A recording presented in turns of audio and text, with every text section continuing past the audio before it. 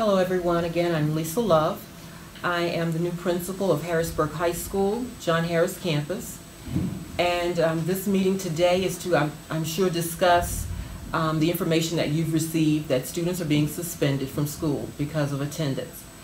The problem I've noticed as principal here is that students are coming to school, but they're not going to classes when they get here. And I've been charged with the task of improving the culture and climate of our school, increasing student achievement, and improving accountability.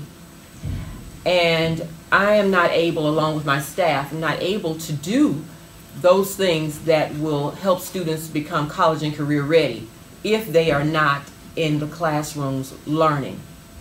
And as we know, our primary focus here in the building is to make sure that we have engaging teaching and learning occurring every day.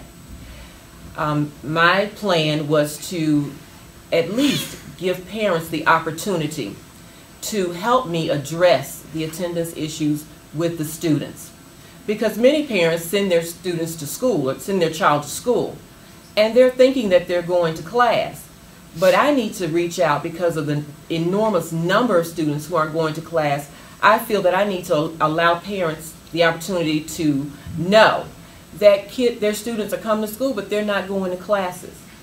They're skipping classes, they're cutting classes. If you're not in class, all you're here to do then is to wreak havoc upon the school and disrupt the work that we're trying to do here, and that's to focus on student achievement.